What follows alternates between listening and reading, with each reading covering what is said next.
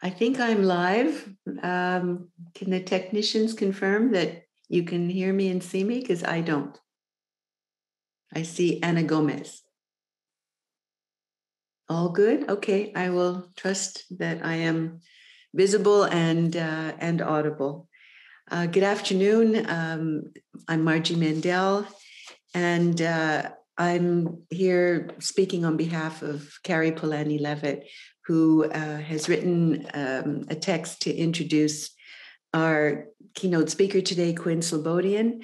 I'll just put in a little comment to welcome Quinn to this conference.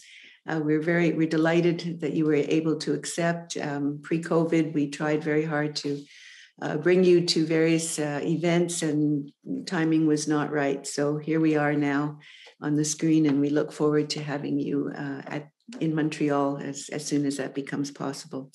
So it's an honor for me to read Kari Polanyi Levitt's introduction to your keynote address. Quinn Slobodian is a Canadian citizen and historian working at Wellesley College in Massachusetts.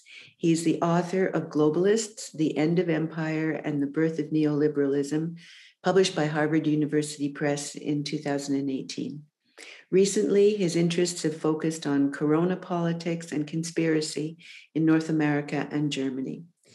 The Slobodian family immigrated to Canada from Galicia before the First World War, part of the first of three waves of immigrants from this region during the 20th century. Approximately 150,000 Ukrainian immigrants arrived between 1891 and 1914. Most settled in Manitoba, Saskatchewan, and Alberta. Slobodian's family landed as farmers in the province of Manitoba. They would later find a spot in British Columbia to call home. The second wave of immigrants from Ukrainian Galicia occurred after the First World War, when Ukraine joined by the Soviet Union in 1922. Before the Second World War, the Molotov-Ribbentrop Pact divided Poland between Germany and the Ukraine, which was part of the Soviet Union. By the end of the war, Canada was eager to accept any number of Ukrainian immigrants and give them land in Western Canada, bordering the Canadian Pacific Railway, to increase wheat production for shipment to Britain, which constituted the third wave. Quinn Slobodian completed his undergraduate studies in history on a scholarship at Lewis and Clark College near Portland, Oregon. He received his PhD from New York University, and his dissertation focused on third world politics in 1960s Germany, which he developed into a book entitled Foreign Front, Third World Politics in 60s West Germany, published by Duke University Press in 2012.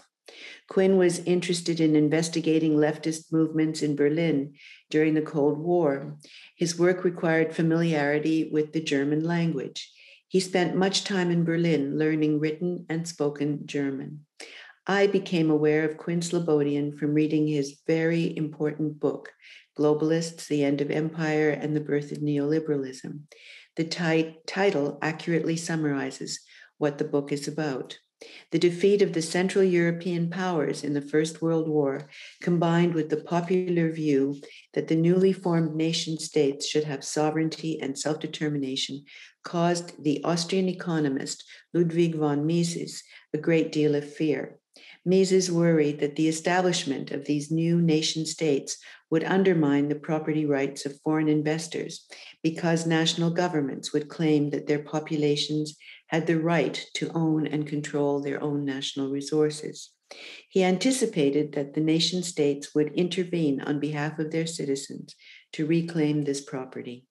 Mises found many similarly concerned individuals in Geneva, and together with the International Chamber of Commerce, they argued the case for international laws to protect private property within the new nation states. They advocated for the establishment of a new international authority resembling the World Trade Organization. Mises was a regular attendee at meetings of the Mont Pelerin Society, established by his protege, Frederick Hayek. The end of empire did not apply exclusively to the decline of the Central European empires, but gained contemporary relevance at the end of the Second World War. These concerns became more topical as former colonies gained independence and a small number of African nations joined the United Nations with voting powers equal to that of their former colonial masters, Britain, France, and Portugal. Mises, Hayek, and the Montpellierin crowd in Geneva were distressed to see the former colonies with powers equal to that of established European states. As a result, they were hostile to the United Nations call to establish a new international economic order and other similar effects. Their resistance was successful, and globalization would come to displace international cooperation. Quinn Slobodian's recent research has investigated the phenomenon of the populist far right in Germany and in the United States. In an article published in the Boston Review, co-authored with William Callison, entitled Corona Politics from the Reichstag to the Capitol, Slobodian describes the similarities between the revolt of Mittelstand and the Querdenken in Germany with QAnon and the attack on the Capitol in America. He concludes his piece by writing, and Kari quotes, where 2017 brought a reckoning with populism, then 2021 may be dominated by discussions of diagonalism and conspiracy. Diagonal movements may bring bad news to established parties that are forced to navigate their disorienting energies with unpredictable effects. Pundits trying to make spider charts of rabbit holes may find themselves nostalgic for the days when their populist quarry had an easily identifiable name, a leader, and a face, end quote. It is my pleasure to introduce Quinn Slobodian for his keynote address on the market golem, Polanyi, Schmitt, Anti-Globalism. Welcome, Quinn Slobodian. Hi, Margie, thank you so much for that. And of course, thank you above all to Kari, Polanyi, Levitt for helping to make this reality and for remaining such a vital intellectual living link between the world and the work that we all spend so much time trying to understand and are present. So it feels very special to be here, and I'm very happy to take part. So I'm going to talk for about 30 minutes or so, and then I'll be mostly interested to have a conversation because I see that some of the people who are really the experts on the question of Polanyi are among us. What I've decided I wanted to use my time today to do was to sit a bit with the metaphors that Karl Polanyi uses to think about the economy. I wanted to do this because I think that much of the confusion, which of course can be a productive confusion around his arguments, has to do with precisely this question of metaphor. The question of metaphor, I think, also usually circles around this notion of the self-regulating market. And this term, which we of course all associate with Polanyi, is actually more novel than it might appear.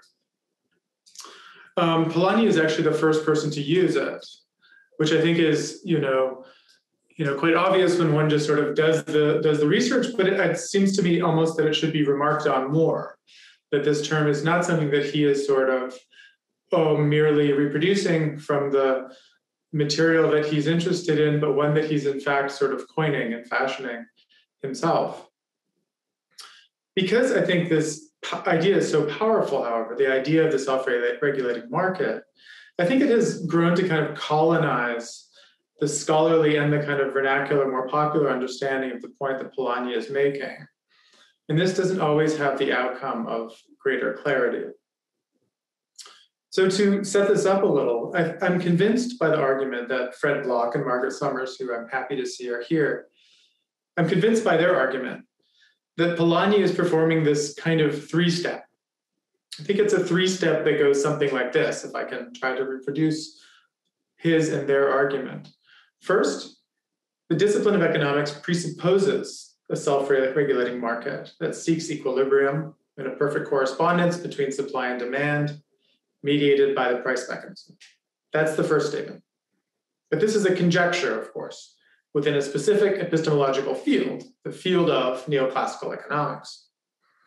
The second step in the Polanyi three-step is the unmasking of this conjecture. The famous observation that laissez-faire was planned, institutions are always necessary, markets are always embedded, self-regulating markets could only be a fantasy because otherwise humanity would be ground to dust, the iron fist of violent conquest accompanies the creation of new markets, et cetera, et cetera. All of the important work that people do in the field of economic sociology and the global history of capitalism works especially, I think, in the register of the second point, the unmasking of the conjecture. But of course, there is the third step. And the third step is that the fantasy, notwithstanding its nature as a fantasy, has real effects. As the wonderful historian Gareth Dale quotes Polanyi saying, quote, "It is a spectral world in which the specters are real," end quote. In other words, the very attempt to realize this fantastical conjecture ends up transforming all of our lives. And I think Bloch and Summers are persuasive here when they see that this is a kind of a forerunner of what we now call the theory of performativity in economic sociology. But I also have a dissatisfaction with the way that these conversations around the self-regulating market go, even as I acknowledge the internal consistency of this three-step that Polanyi takes. My argument or my fear is that the discussions of the self-regulating market can tend to a kind of a circularity.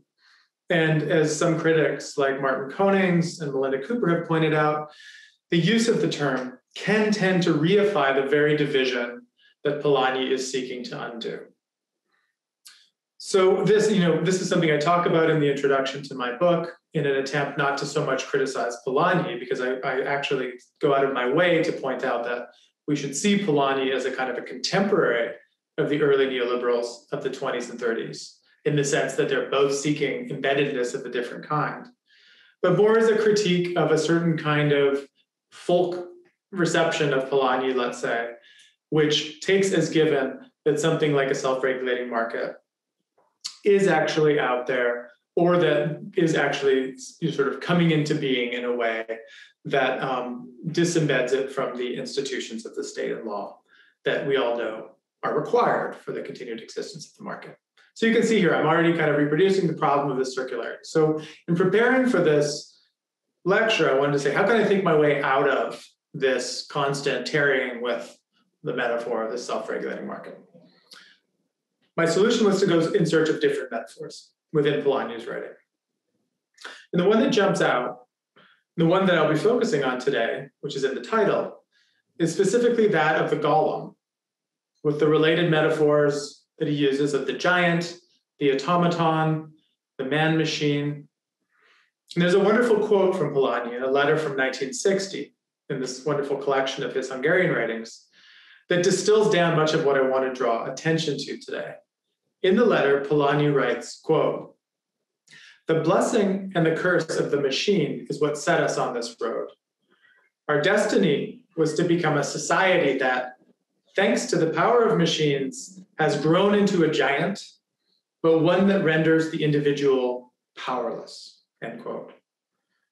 So what I want to do today is a bit of an excavation of Polanyi's use of this metaphor, specifically of the golem, the automaton, the giant. And I want to do so by way of a comparison with a contemporary of his. They were born within 2 years of each other, who was also interested in this matter, but who is someone we don't usually think of in relationship to Karl Polanyi. That is another Karl Schmitt.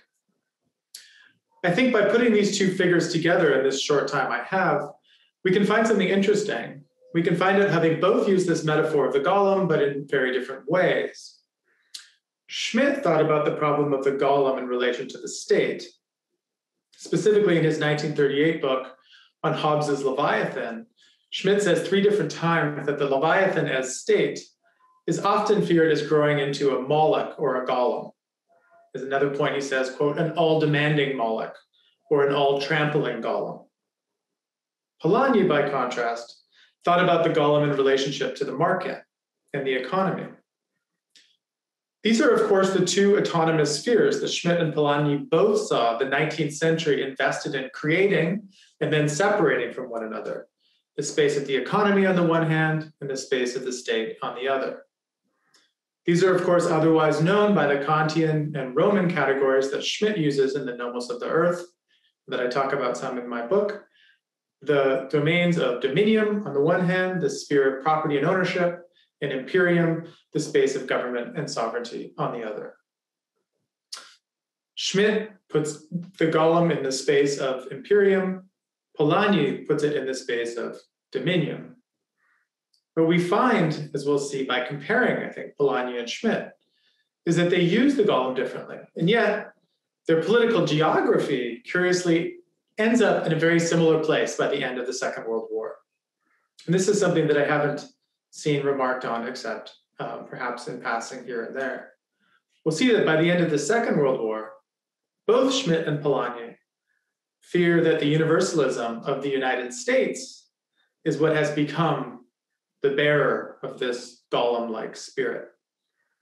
Both ended up fearing that the United States was the man-machine incarnate, and that its global conception of its own mandate in the world was something that needed to be militated against and prevented from realization.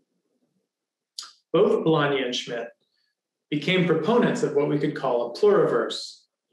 Schmitt called his proposal that of great spaces, or Großräume in German, and Polanyi called them tame empires, in the title of the book that he proposed to follow up the Great Transformation. Schmitt ended the war writing an article called Great Spaces Against Universalism. Polanyi ended the Second World War writing an article called Universal Capitalism or Regional Planning, covering very similar ground, coming, strangely enough, to very similar conclusions. I think that we can understand this by dwelling a bit on the metaphor of the golem. In the case of Polanyi, we can also draw connections between periods of his life that are often kept separate from one another. Polanyi's life in Budapest after the First World War, when he helped to launch the Radical Bourgeois Party, is often seen as a distinct era from his later turn to democratic socialism in Vienna, London, the US, and Canada. But after spending quite a lot of time reading him, largely in preparation for this talk, I actually don't think that this division is very tenable. And part of my argument today is that we can not only draw this sort of interesting synchronic connection between Schmitt and Polanyi in terms of their political geography by the end of the Second World War, but also we can follow this kind of diachronic continuity in the way Polanyi thought about the problems of political organization from his earlier years, immediately after the First World War, up into the end of the Second World War. So how are we going to do this? Let's think about the metaphor of the golem. Why is it circulating in their writing of both of these two authors, who otherwise unrelated to each other? Neither quotes the other, as far as I know. Well, as it turns out, the metaphor of the golem, which was primarily inhabited the world of Jewish folktales until the 19th century, had a moment during the First World War. The scholar Maya Barzilai, who's written a whole book on this, credits this primarily to the novel called The Golem by Gustav Meyrink, which was published in 1916, which sold 200,000 copies. She called it the Da Vinci Code of its day. There was also a series of successful films made in German studios on the topic of the golem. Why were they popular during the First World War? It doesn't take that much reflection to see why, right? All of the texts have this motif of the strong protector turned into a violent destroyer. Technologically enabled humanity turning its own weapons and tools on itself for the forced causes of destruction. Gareth Dale has Polanyi writing to Irma after the First World War, although his footnote is wrong, I tried to follow it up, that, quote, humanity is a golem, which stares with horror at its own frozen mask, a tortured soul at the terrible machine. He's using it there in the way that it was almost always used around the First World War. A technologically armored and enabled cyborg juggernaut of which the thinking mind of humans had lost control. Over the years, Polanyi would use a similar metaphor to describe this autonomous sphere of the market in just this way. Perhaps the most famous example of this is the passage in The Great Transformation, when he writes that, quote, "World trade now meant in the 19th century the organizing of life on the planet under a self-regulating market, comprising labor, land, and money, with the gold standard as the guardian of this gargantuan automaton. Nations and puppet peoples were mere puppets in the show utterly beyond their control." We can see in a passage like this how Polanyi skips happily between the three different registers that I described at the beginning. This is simultaneously a conjecture, but it's also a real conjecture, and one that, despite its fantastic essence, is producing a real-life cataclysm, to use another of his favorite terms. Polanyi's writing, of course, is at its most powerful when he shows in vivid detail the dirty business in the movement between these two registers, in the movement to make the fantasy real. It's also here that he gives us another handhold for his use of the metaphor of the golem.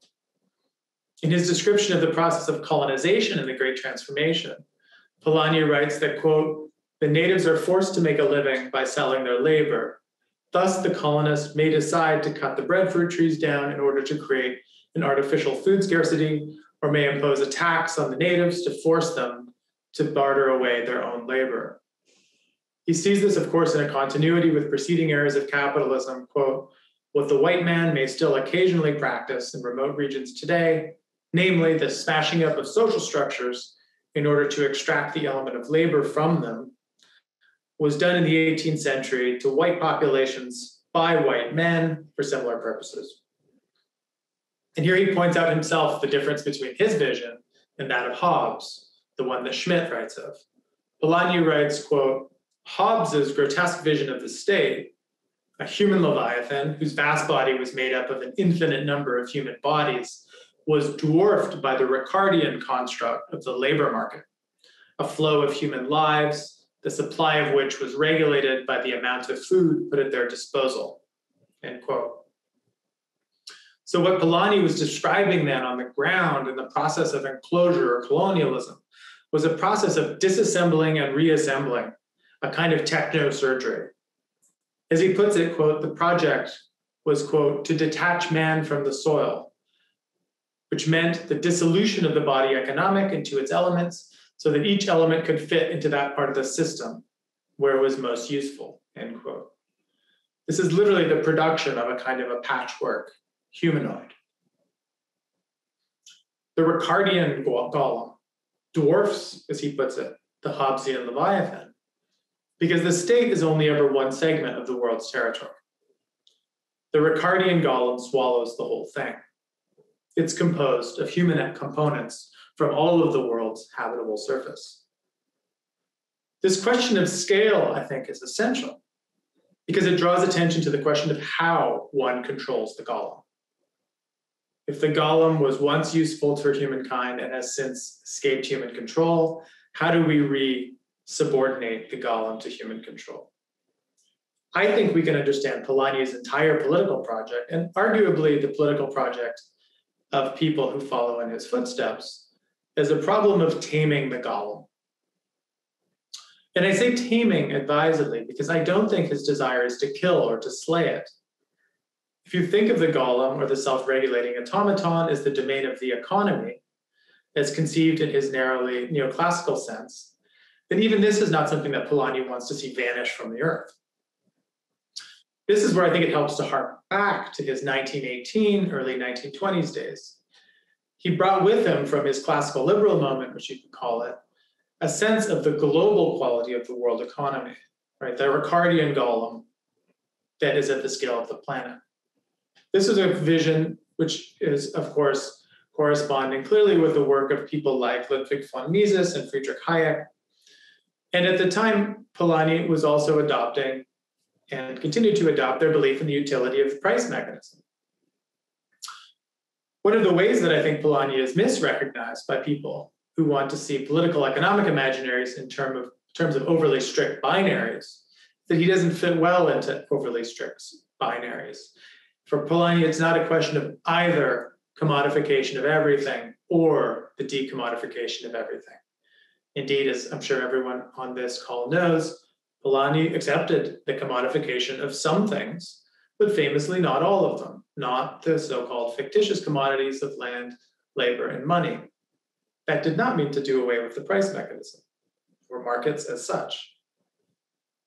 The golem of the commodity logic was a problem in its grotesque hypertrophy, its excessive size. This, though, was the object, I think, of the vexed, lifelong engagement for Polanyi. The question of scale. How big was too big? What were the limits of the market? What could be absorbed into this monstrous assemblage of its body, and what could not? What must not? How could the automaton be prevented from slipping the bonds of its human masters? I think he basically came up with two solutions. And both, I think, of these solutions tell us something about core principles in Polanyi's thinking. The first solution was to give the golem a mind. The bracingly counterintuitive quality of Polanyi's writing right after the First World War lies in how strongly he was opposing the lionization of the working class. Why would he be skeptical of the wisdom of the workers in 1918, 1919? Well, they had marched happily into war.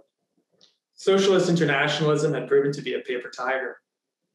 So he came to the conclusion after the First World War that it must be the intellectual workers and not the manual workers who were the key political class to address and to recruit. Their work, Polanyi wrote, was more taxing than that of manual laborers. Physical work, he wrote in 1919, turns the human body into a machine. And such work ought not to be idealized, but abolished. Intellectual labor, by contrast, was the most exhausting, most excruciating, and most productive labor. In the end, he argued, it was also more important than manual labor. Quote, it was the organizer and director of other kinds of labor, the originator and guarantor of the productivity of all other forms of labor. It was, he said, quote, the entrepreneurs, the industrialists, the merchants, end quote, who came up with new ways to mobilize human resources, to organize collective action, to engineer social outcomes.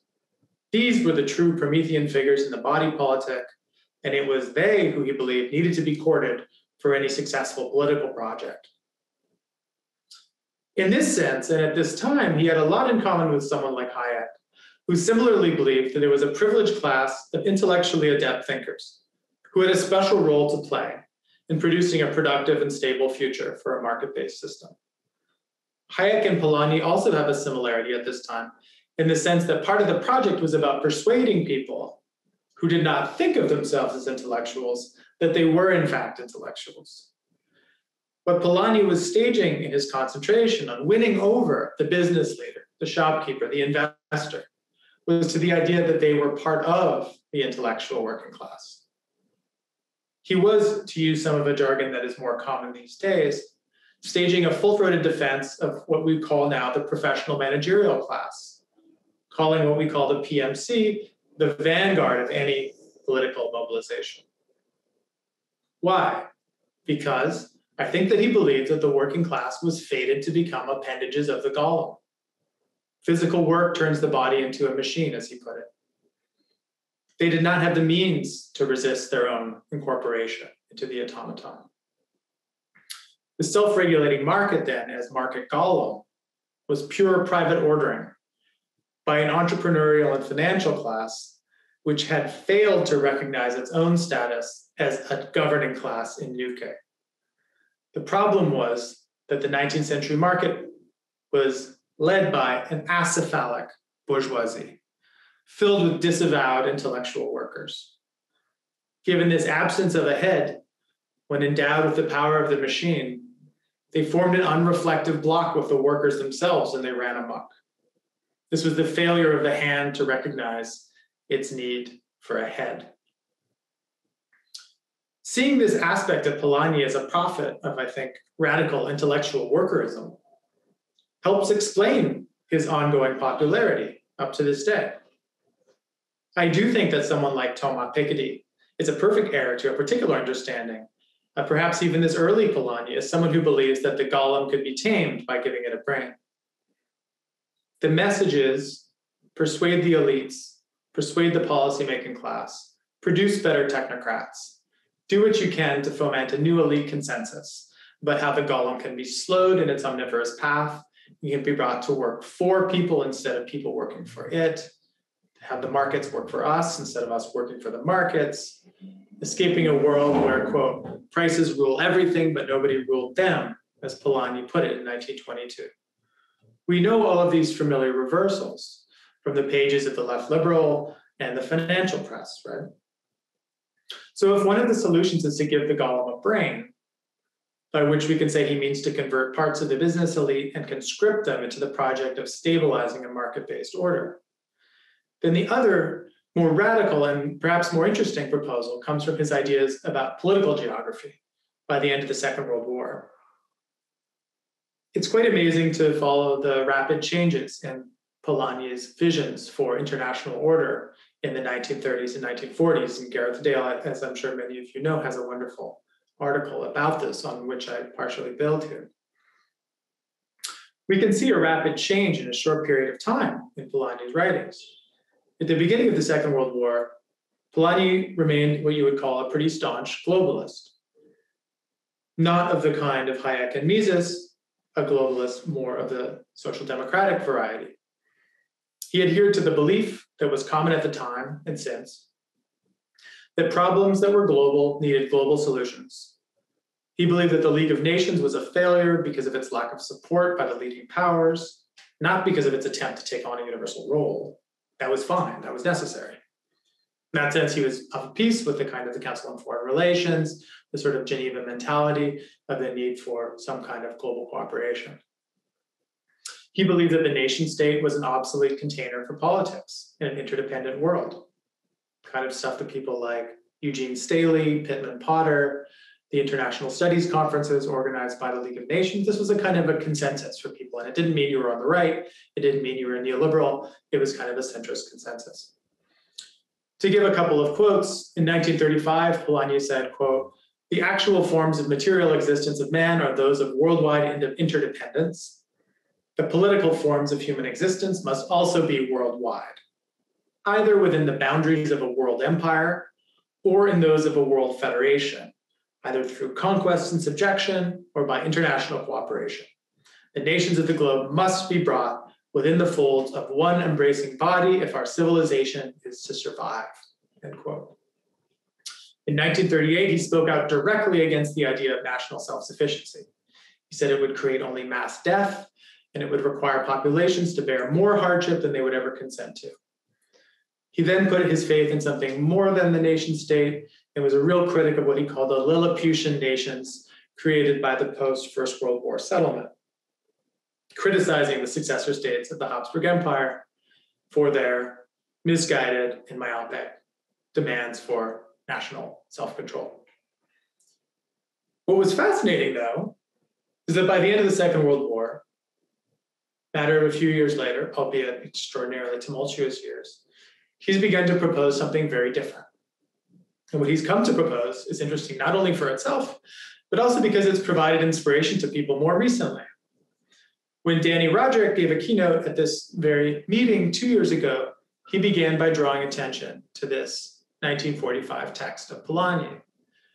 The sociologist Wolfgang Streeck, who has been broadly critical of most poles of the political spectrum in the last few years, found this 1945 text by Polanyi as something that he could identify with. He saw it as an inspiration to himself for future political geographies. What does this short text from 1945 say? Well, quite amazingly, I would say that it proposes that the golem must be dismembered for humanity to live. The global market must be rendered into pieces. Polanyi talked more than once in his proposal, and I'm working now from the archival proposal for the book, Tame Empires. He talks more than once in his proposal for autark or autarkic empires. These are the way he describes the tame empires. What would they look like? He saw the world divided into a series of regions, quote, the United States, Latin America, the British Commonwealth, German Central Europe, Jan Smuts's colonial zones, referring to the former leader of South Africa, India, China, and other regions. The tame empire, he said, need not be anymore a utopia, end quote. And we know that utopia is a strong word for him, one that he would not have chosen lightly. The Great Transformation was originally titled the Liberal Utopia, and the self-regulating market itself, which I think one can also see as the global market golem, is something that he saw as a utopia in the negative sense. But here in the tame empire is a utopia that Polanyi is willing to defend, one that can be brought down to earth, and it's based on the principle of autarky. And here is where the remarkable meeting with Carl Schmitt happens. Because the end of the Second World War, they disagreed in the specifics, but they end up agreeing on the outcome. How did they disagree in the specifics? Schmitt thought that the Soviet Union was a universalist power seeking world communism, and claimed that National Socialism, by contrast, was not a universalist ideology, but only sought control of what he called the great space, using a term not only used by him, but many at the time, the great space of Central Europe. Polanyi thought the exact opposite. He thought that National Socialism was a universalist project, based on a vision of what he called, quote, racial domination. But he thought that the Soviet Union, by the 1940s, after the expulsion of Trotsky and his version of world revolution, was no longer universalist in its aspirations. He believed that the Soviet Union was a regional power. By the mid-1940s, it had claims over its near abroad of Eastern Europe, but no particular mandate to expand beyond that. So Schmitt and Polanyi seemed, on the face of it, to be at perfect odds. One sees Nazism as universalist, the other one sees it as particularist and regional. One sees Soviet Union as regional, the other sees it as universalist and world swallower. But they come together on one point. And where is that? The United States. Carl Schmitt famously saw the liberalism of Woodrow Wilson and its universalism as denying politics, as casting the enemy not just as an adversary, but as someone beyond and outside of the human community as such. His whole support for National Socialism was, at least on paper, justified as the need for a bulwark against this version of what he saw as world-swallowing end of human meaning and human difference. Polanyi, for his part, although he was, as we have just discussed, a devout globalist of his own into the 1930s, saw the US by 1945 as the privileged descendant of the 19th century, the standard bearer of what had been British-centered world economy, which was, as is now clear, the world economy of the market golem, the Ricardian global golem. Both Schmitt and Polanyi in 1945 see the United States as the prime enemy, and they both have the same solution. Don't let them take over the world. As Polanyi put it in 1945, quote, the British Commonwealth and the USSR form part of a new system of regional powers, while the United States insists on a universalist conception of world affairs, which tallies with her antiquated liberal economy. Americans still believe in a way of life no longer supported by the common people in the rest of the world, but which nevertheless implies a universality, which commits those who believe in it to reconquer the globe on its behalf, end quote. Under American leadership, he said that, quote, at the heart of world politics, there is a universalistic conspiracy to make the world safe for the gold standard, end quote. Both Schmitt and Polanyi believed in the need for a pluriverse, going beyond what Polanyi called the, quote, racial jigsaw puzzle of Wilsonian self-determination toward larger regional economic groupings. Although, of course, in Polanyi's case, not along the basis of a strict racialized hierarchy as envisioned by Schmitt, who saw the Monroe Doctrine of the Western Hemisphere as the only working forerunner. So where does that leave us? Both were skeptical of the implications of American universalism, which moved Golem-like towards global conquest, even against its better judgment. Thinking about it from the present of 2021, it's diagnostically interesting to see that when we look around, no matter what kind of radical demands are being made in I think political economic consensus is in uproar right now, actually. I think it's being upended. But even then, very few, if any, people are demanding autarky of the kind that Schmitt and Polanyi were entertaining. That remains a no-go zone for political imagination in the 21st century, in spite of all the talk of decoupling, delinking, deglobalization, and so on. I think trying to square that moment and this moment, it's also worth returning to some of Schmidt's own oppositions. As he wrote in the 1940s before the war ended, and again after it had, the land and the sea binary, which he thinks had structured world order for hundreds of years, no longer held. Land and sea were now joined by the new space of the air and the new phenomenon of air power, especially important, of course, in the age of the nuclear bomb. It's easy to misconstrue today's global geoeconomic confrontation, I think, in these same terms, as a sinocentric mega-regional order facing an Atlanticist mega-regional order, a reprisal of land, the Eurasian space of land, against the Atlantic space of the ocean. China itself plays up this impression by its repeated use of the Silk Road and its messaging and its description of its own cargo trains across Eurasia as, quote, steel camels, poised to replace the container ships trapped in the bottlenecks of 19th century waterways, thinking of the Ever Given from a few weeks back now. But of course, the Belt and Road Initiative is also seaborne and includes a series of deep water harbors. So the land and sea opposition doesn't really hold, and more importantly, it's digital. It implies a space bound by infrastructure, but also one that captures movements and actions as they range through 3 dimensions. So here, I think it's worth thinking about another invocation of the Golem as we move to a conclusion. Here's the Golem of Norbert Wiener, the American father of cybernetics. In his 1964 book, God and Golem Incorporated, what made the Golem distinctive for Wiener was not that it was more powerful than us, or that it had some movement towards a pre-programmed directives of accumulation or destruction, or only needed to be given a mind in the sense of a new elite business class providing guidance. It wasn't just that it was quantitatively different, the Hulk or the Frankenstein's monster, but it was qualitatively different too. Wiener's Golem was a computer. It saw differently than us. He distinguished between the pictorial image and the operative image. The operative image, as he put it, performs the functions of the original, but may or may not bear a pictorial likeness to the original. The German filmmaker Harun Farocki would later call these operational images, machines creating images for use by other machines. The use of satellite technology to produce knowledge about territories that wasn't strictly representational, the use of heat maps and data points on the human face to see patterns in behavior that are inscrutable to the normal naked human eye. The attraction of Polanyi's Golem, of course, is its absolute inversion of the Hayekian vision of a sublime and unknowable economy as catallaxy. Polanyi's Golem isn't about an operative image or an escape from the limits of human vision.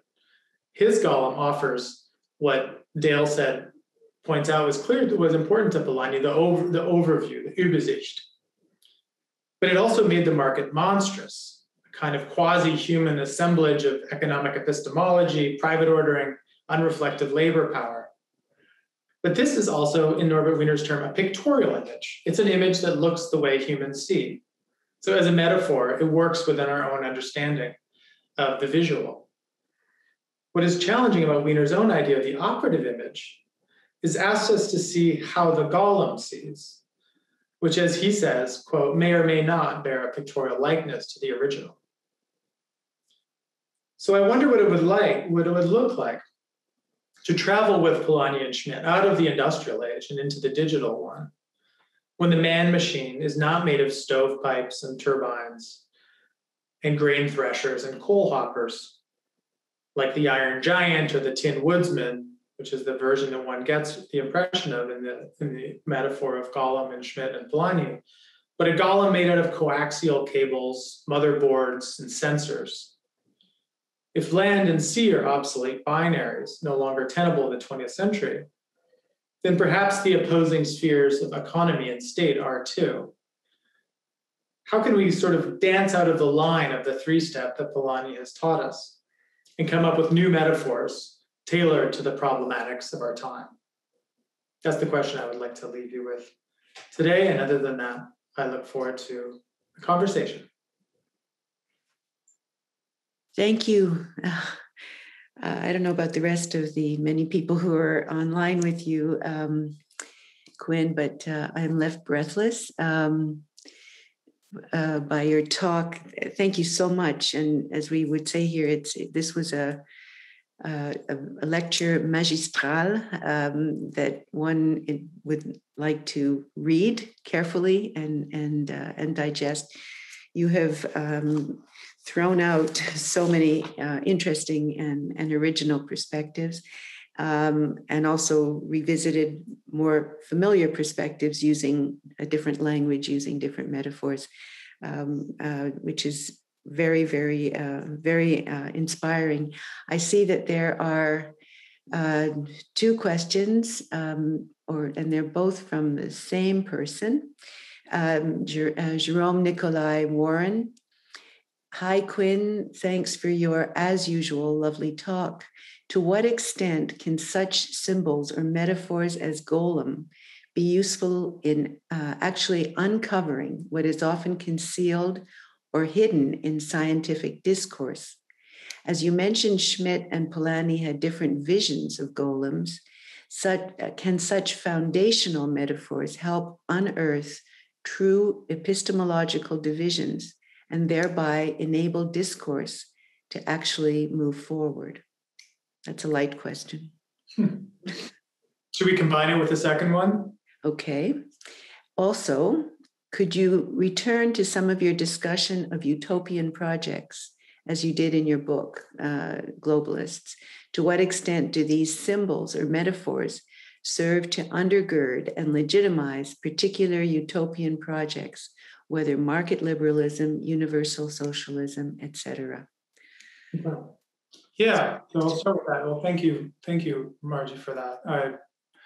Jerome.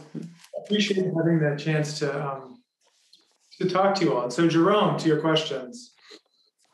So I think one of the reasons that I find it worthwhile to spend so much time thinking about Polanyi is how he escapes the space of, the ivory tower, the academy, epistemology, in the sort of narrow terms with which we usually think about these things, right?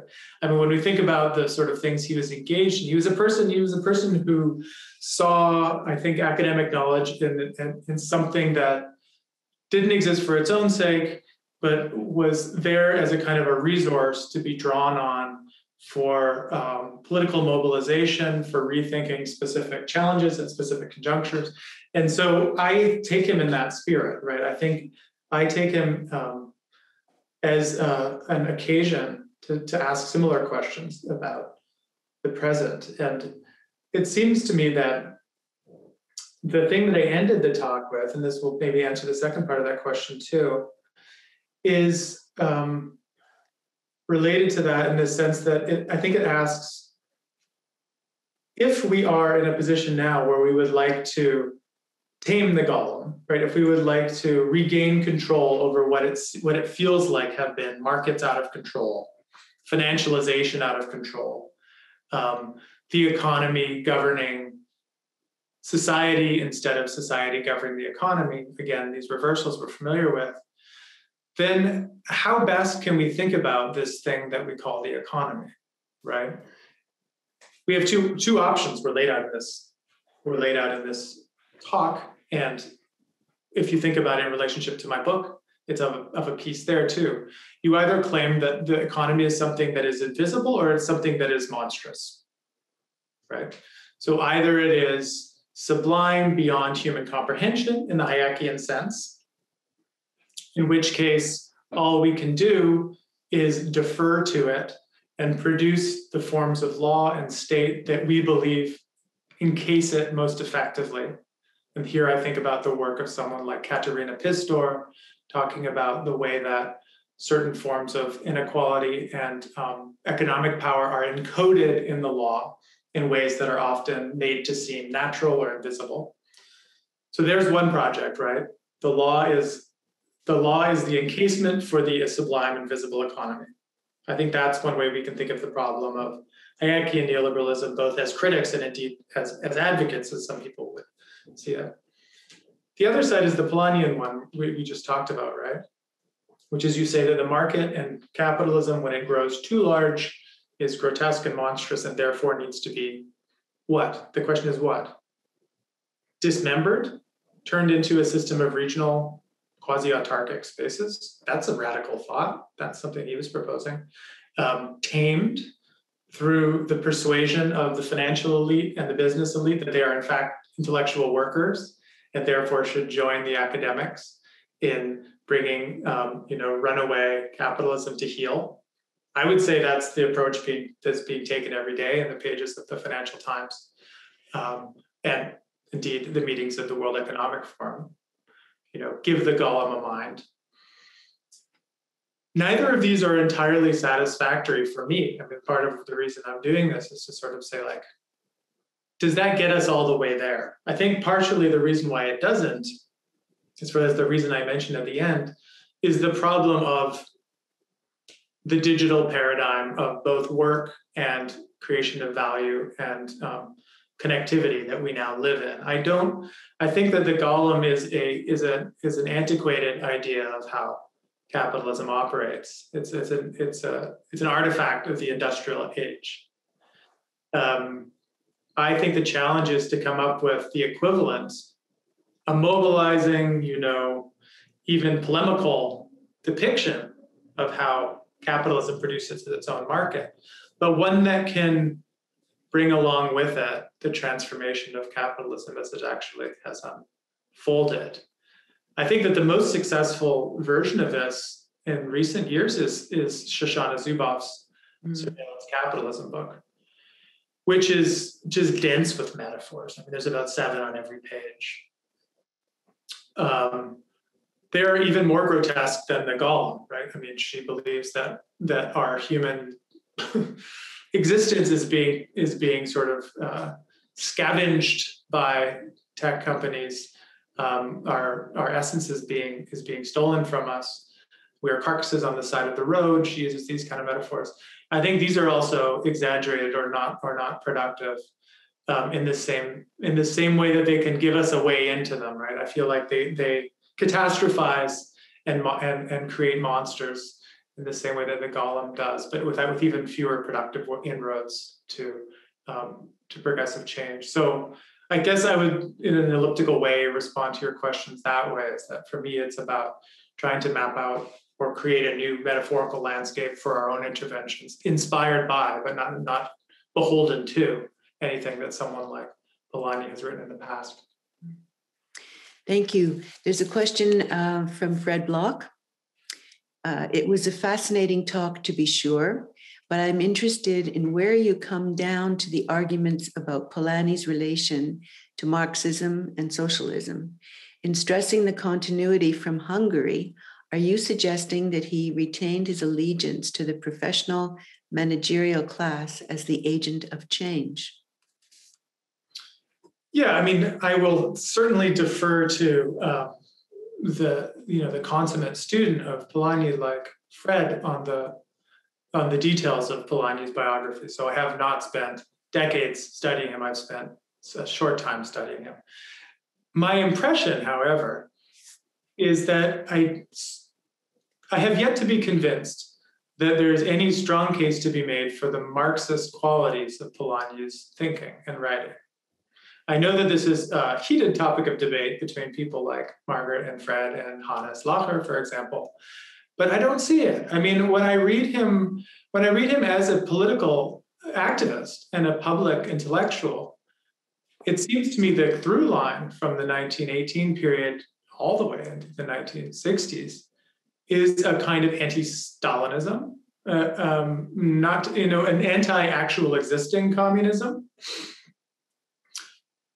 If there are deep engagements with Marx's thinking, then I don't see them personally. I think I see more continuity with the work of the German historical school of economics, probably, than the work of Marx. I'm totally happy to be proven wrong on that. It's not something I'm going to go to the mat over. Please just send me links and I'll read up later.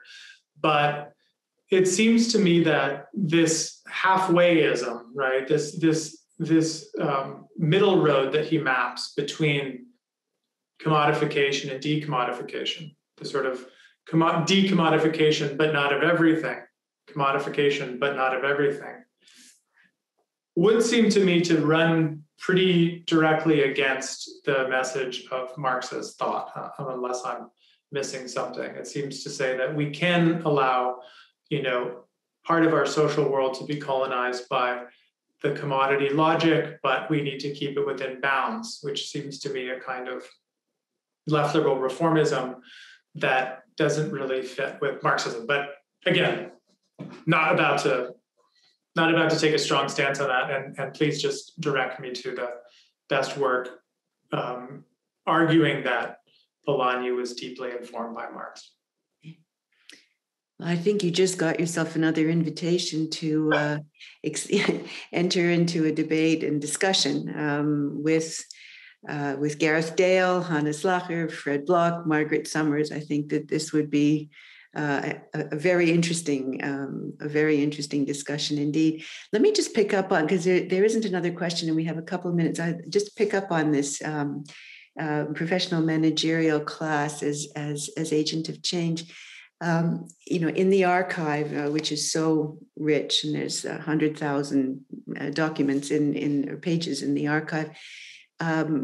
What I found fascinating when I first began to work in the archive many, many years ago in the 1980s was all his writings on education and his engagement with the debates in Britain at the time on working class education, education for change or education for politics. And he was, very intent on the need for curriculum change, that the workers could not be agents of change unless the education reflected their realities. And so this was for him, a very powerful political tool, combined with, and he said all workers should also have foundation, basic foundation in finance and in history and so on, but that they don't recognize themselves in the education curriculum that exists. So there was a very deep commitment to workers as agents of change in the satanic mill England that he described at the time. Right, and that's just simply a place where I would love to hear more on some other occasion when we have more time to talk about where he saw that as leading to, right? I mean, the question was there a vision at some point of the workers themselves controlling production and taking over the leadership role in society, the way that someone like Otto Neurath, of course, right, saw the whole project similarly of educating the workers in preparation for a worker-led society, full stop, right?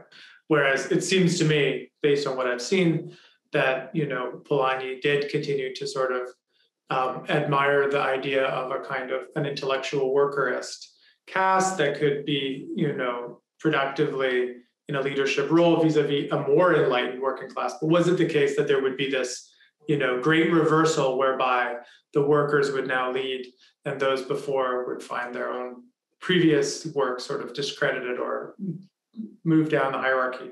That's something I just maybe need to keep reading or get suggestions from to follow up on. Okay.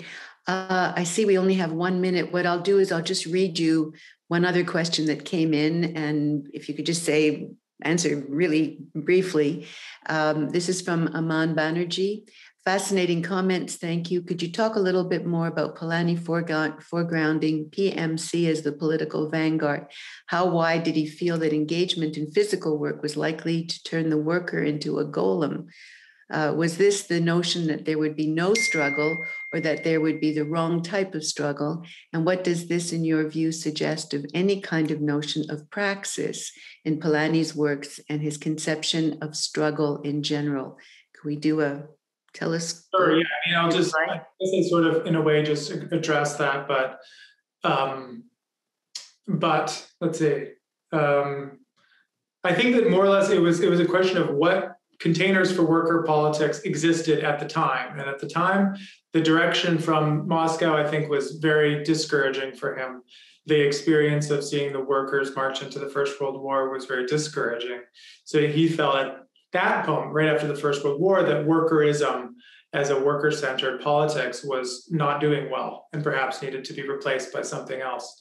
Whether he took different, I mean, clearly his position transformed over the years, but I would like to see someone, pay close attention to whether or not that meant that he ultimately wanted to displace this PMC class, or if it felt that we were supposed to be entering into a partnership with the working class. It's something that I would just love to read up more about, but it's a great question. Sorry if I'm rushing, but yeah.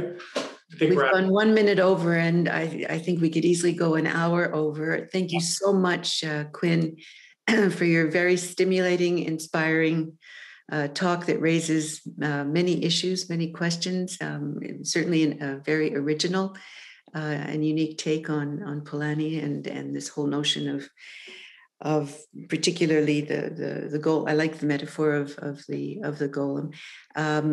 We will have your paper, I hope, and that way we can read and reflect more deeply and continue the conversation. Thank you so much. Thank you to everyone who has attended this session. And the next session starts in a little over 10 minutes. Thank you, Quinn. Thanks so much. Yes, thank you. Thank you, everyone. Bye.